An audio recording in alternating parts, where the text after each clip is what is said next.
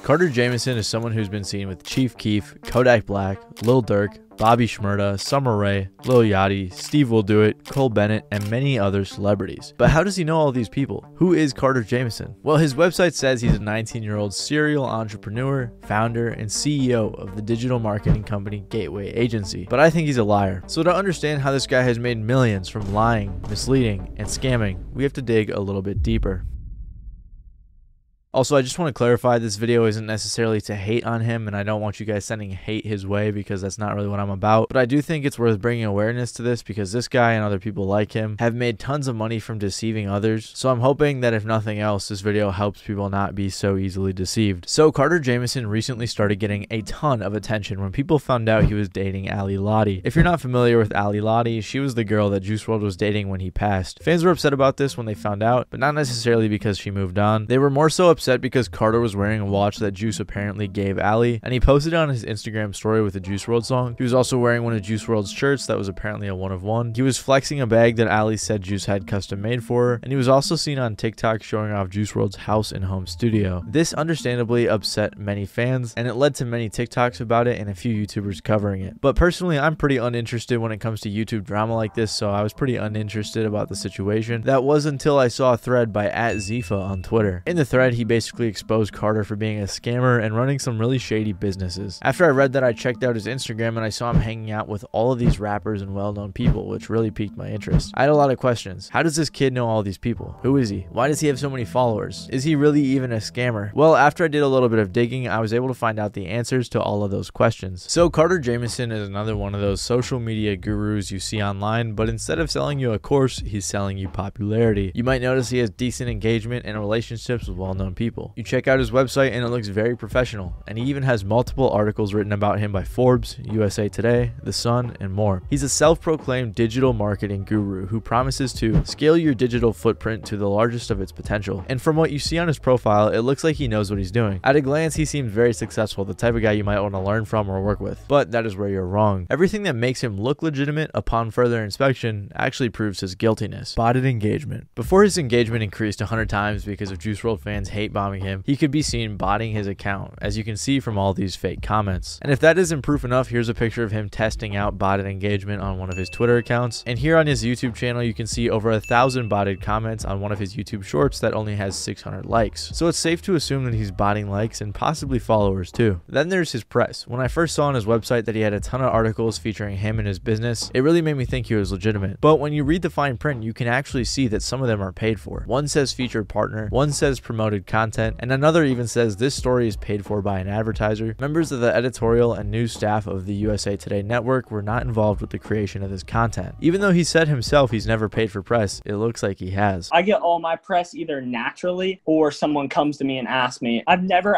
actually just paid outright for them. And if he paid for these three, I'm willing to bet that he paid for the others as well. And this is even more ironic because of the fact that he sells press publication on his Gateway Agency website. I'll talk about that a little bit more when it comes to his business. And the Forbes article that he linked wasn't even in his favor. Honestly, it kind of made him sound stupid. Finally, there's his followers and his relationships. This is important because when we see someone with a lot of followers, we tend to think they're legitimate. The deception exists because the large follower numbers trick our brains into giving out credibility naturally from the social proof. More followers means more credibility, right? But I don't think Carter's botting his followers or faking his relationships with these people. I think that's all real, and he's achieved it through his business. So Carter's main business, Gateway Giveaways, is doing giveaways with rappers and other influencers. He uses a method called loop giveaways where he partners with popular people to give away items. Carter and probably others will spam DM people with details about the giveaway campaign. They show the estimated growth and how much it'll cost to buy into it. And the reason that someone would want to buy a spot is because when the celebrity announces the giveaway, they have a variety of steps to win. Typically, they'll point you towards another account, and then they'll tell you to follow everyone that account is following. That account will be following all of the investors. So in return for their money, they will be receiving thousands of real followers. So when he gets that investor money, he buys the items for the giveaways, flies out to meet the influencer or the rapper, takes some pictures with them to make his Instagram look better, takes pictures for the giveaway, pays the influencer, and keeps a ridiculous amount of money for doing little to nothing. It really is an infinite money glitch. And the giveaways themselves themselves aren't necessarily scams. They're not against Instagram's terms of service or anything, and I think he actually does give away the items. He might not, I'm not sure. I have seen people say they haven't gotten their stuff. That might not be true, but we have seen him choose who he partners with using some ethically questionable reasons. It was Asian DeBrat, who was King Von's girlfriend,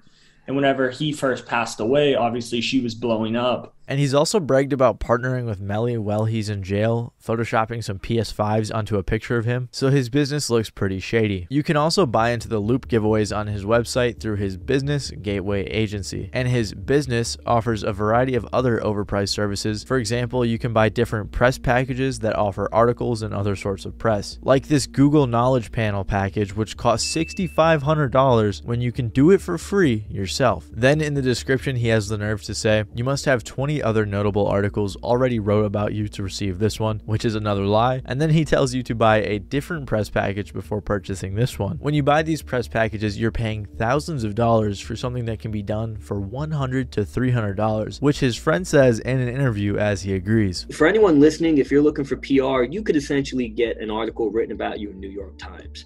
Now the salesman selling it to you, that article should be anywhere between $100 to like $300, but the salesman's going to try and sell it to you for $1,000.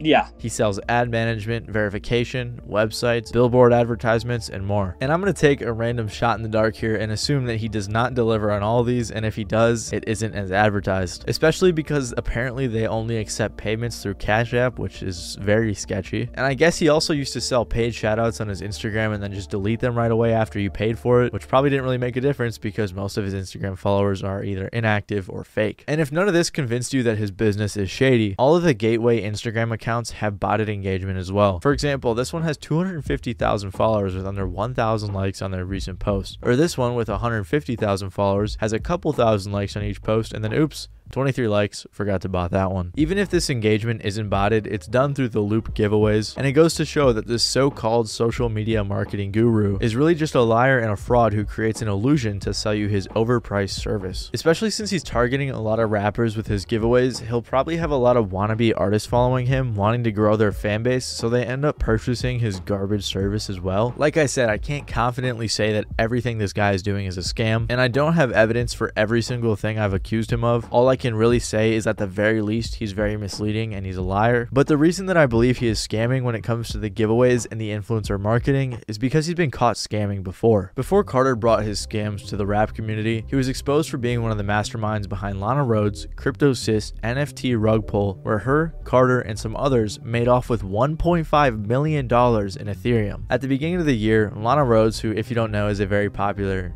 influencer, began promoting her NFT project CryptoSys. There were 6,069 awful looking NFTs that were being marketed as an investment, and investors were promised that this was a long-term project with NFTs that were going to grow in value. Carter even said it himself. Unlike other pump and dump projects, we don't just plan on stopping after minting, so we actually have to be able to fund all that stuff. They were hyping it up so much to the point where multiple people even got tattoos of the NFT and they were reposting it. Personally, I can't imagine knowingly scamming people, watching them get tattoos of the NFT and reposting it. So they minted or released it on January 22nd, and the following day they pulled out all of the money, which was about $1.5 million worth of Ethereum. The money was drained out of this account.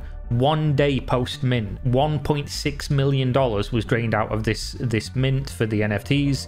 One day after they sold the collection. The reason that they did this is because apparently Lana's feelings got hurt by the negativity in the community, but obviously this was just an excuse to take the money. Tons of people in the community talked about this rug pull, so it's a pretty well-known scam, and somehow Carter still has a career. And this wasn't the first time that Lana had worked with Carter. Hey guys, it's Lana. I've teamed up with Gateway Giveaways and we're giving away all these great prizes.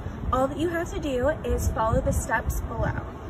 Right now, Carter has other NFT projects like Billionaire Butterfly Club, which I'm assuming is another attempted pump and dump rug pull type of deal. But in this instance, him and Ally Lotti used Juice WRLD's likeness for a trashy looking NFT, hoping to bring them some attention. But he has one NFT project that is the worst of them all, and it's called Fraternity Apes Party. Yeah guys, this is the Fraternity Apes Party. Guys, everybody in this is in the highest level frat of the real life Fraternity Apes Party, or FAP for short, is an NFT project where the incentive isn't an investment, but it's that you could go to a cool party with tons of influencers and celebrities, and only holders of the NFT can get in. I doubt any of the people there owned one of these awful looking NFTs. They somehow even got the Nelk Boys to show up, but they probably paid them too. And then they acted like they were buds, which clearly wasn't the case. This is fucking my mansion for you. You guys realize that? You guys are fucking savages, man. Metacards, man, I really appreciate you guys. Like, dude, you guys are fucking savages, man. I've been watching you guys for like fucking 5 years now. No, you mean for real? You guys are hilarious. They also paid YBN Namir to promote this, as if that's gonna help at all either. This is probably one of the worst NFT projects I've ever seen. Like, who thought that this was a good idea? And they even ruined Naruto. He doesn't even wear a mask, and they give him a Sharingan, which just doesn't make any sense. So I'm assuming that this is just another attempted pump and dump with a different marketing strategy. So is Carter Jamison really a scammer? Well, since the thread that I mentioned earlier went live, Carter has privated or deleted some of his Twitters, and he had his frat ape friend Luke Lentz take down their podcast episode, making him seem especially guilty. And if he's willing to scam people out of $1.5 million, I'm gonna bet that that wasn't the first or last time he's scammed someone. He's using rappers and other influencers' names to make him money and make him look good, just so he can funnel potential clients to his shady business. In reality, his business and identity online as a digital marketing professional is all a lie, fabricated by his fake press, fake engagement, and fake lifestyle. The rappers and the other people partnering with him, or more likely their management, should probably look a little bit more into who they're partnering with rather than just looking at the money they're going to receive, because then they end up associating with a bunch of scammers, which doesn't really make them look good.